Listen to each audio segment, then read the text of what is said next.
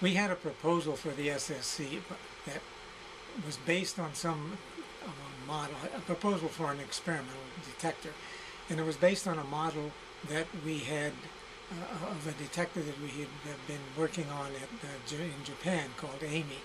And the heart of this was a high field solenoid. So we designed one a little bit bigger, of course, for the SSC, and we presented it and proposed it. But the committee didn't choose it. They chose other experiments, and so we said, well, it's too good an idea to just drop.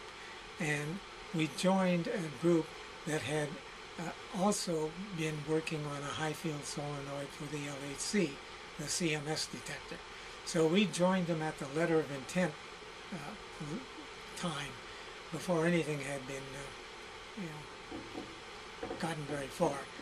And so we abandoned the SSC, which turned out to be okay because it died later.